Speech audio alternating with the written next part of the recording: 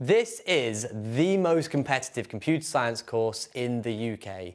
At just 4.5%, Oxford's BA Computer Science is tough to crack. Now, that's down from a 30% offer rate just 15 years ago, showing the prevalence of computer science and how popular it has become as a degree subject, now outpacing the likes even of economics and finance or medicine or law degrees. Now, the acceptance rates are the standard Oxford A-star AA, and there is an additional test called the MAT, the Mathematics Aptitude Test that Oxford run themselves. Being Oxford, there's also an interview that you need to attend, and you will have to have a reference and a personal statement too. Today we're going to talk about how to navigate all of these and stand out in each of them to give you the best possible shot of getting into this highly competitive course. Now, number one, let's talk stats. At 4.5%, this is one of the most competitive courses that we deal with. At the Profs, we're a network of over 1,000 ex-admissions professionals and professional admissions consultants such as myself, and we have a 92% success rate of helping candidates to get into their first and or second choice university. Typically Oxford and Imperial, or Cambridge and Imperial, and 9 out of 10 of those candidates will get an offer from one of those universities when we support them. Now, you can increase that chance from 4.5% by looking at the other courses. Unlike Cambridge, Oxford also offers maths and computer science and philosophy and computer science. These courses would increase your chances from 4.5% to 8 and 9% respectively. And whilst only 17% of candidates are interviewed for Oxford's straight computer science course, that goes up to a whopping 32%. So you're twice as likely to be interviewed for philosophy and computer science, although there are only 12 places available for that course across the entire university. So consider which of those is most appealing to you, and strongly consider doubling your chances by combining computer science with either maths or philosophy. Now, slightly controversially, sorry Oxford, I would also recommend strongly considering picking Cambridge over Oxford. We'll go into Oxford's unique and fantastic programme shortly, but Cambridge has 8.5%, double the acceptance rate. There's 130 places rather than 40 per course. It's probably slightly more prestigious for computer science at Cambridge, although it's very close. So you've got a higher acceptance rate, you've got a more prestigious university, and you've got 50 to 75% of people being interviewed rather than just 17 to 30%. So really consider that as a strategic variable. You're probably thinking, but Richard, Oxford has just the A-star AA requirement compared to Cambridge's 2 A-stars and an A. Well, I can tell you that over 90% of candidates have 3 A-stars to both courses, and over 95% candidates have further maths at both courses. So really, if you don't have 3 A-stars, you have a very, very high bar to jump over. But there are still ways to get in. Let's talk about how we have helped candidates get in with lower than 3 A-stars now. So, tip number 2, how to stand out from all of those with 3 A-stars. That is to prepare for the MAT, the Mathematics Aptitude Test. This is a specialist, very tricky maths test unique to Oxford applicants. Because of that, we recommend putting at least 10 weeks into preparing for this test. The average offer holder has a score of 74, roughly the top 10% of test takers.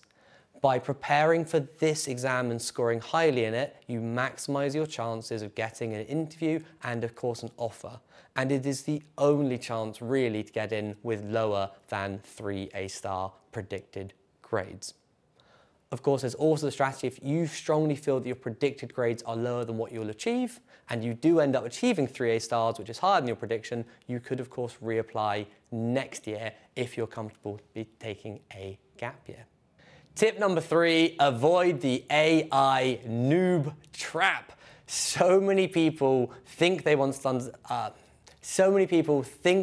study computer science, not really knowing what it is. They talk loosely about AI and Elon Musk and self-driving cars, and in doing so, they show they don't really understand what computer science is. the strongest candidates will have research maybe into machine learning, but likely into things such as data structures or what Oxford is standing out in its research fields to make them stand out. So I strongly recommend looking at the research groups on Oxford's website.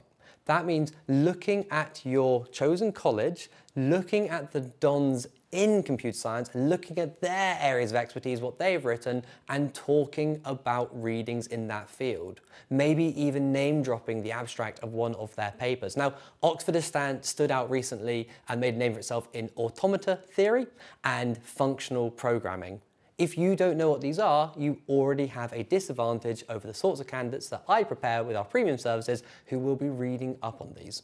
So I strongly recommend reading up on a niche topic within computer science because at least 70% of your personal statement should be dedicated to these readings. So if we're not mentioning AI, what are we talking about? Well, I strongly recommend looking at free online courses. MIT has an amazing selection, but there's fantastic free courses on websites such as Coursera, which can give you a flavor of computer science as an academic discipline, give you things to talk about in your personal statement, give you a course that the reference and you can talk about, and help you to stand out in that interview.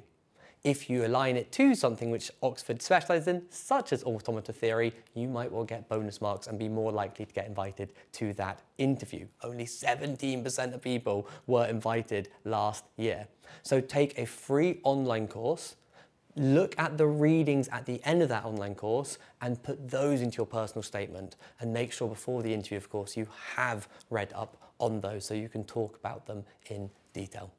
My next tip, and probably the most important for your personal statement, I highly recommend learning an object-oriented language.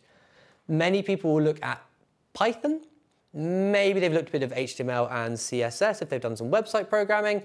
Heck, you can even look at something like JavaScript, GameMaker, Unity, or Godot and create a game. Anything that gives you an understanding of what computer science coding really are and talk about what you've created and what you've learned from is going to give you a big advantage over those who haven't done that in their personal statement.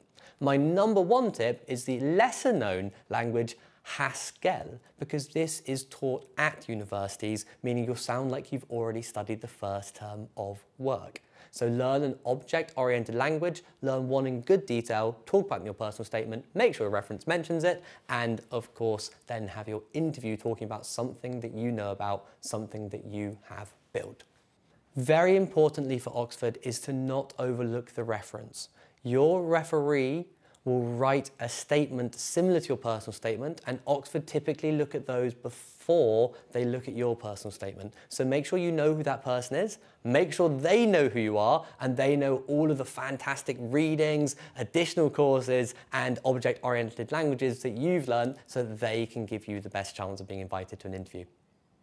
Finally, when you're applying to a university such as Oxford or Cambridge, you are of course applying not just a university, but also a college. It's really important to go to an open day, if you can in person, although virtual if you can't, because by walking around the colleges, you'll understand which of the colleges are most suitable for you, which ones you have a personal affinity to, and you might even meet one of those dons that's interviewing you in the final interview, giving you a huge advantage to stand out when you get there.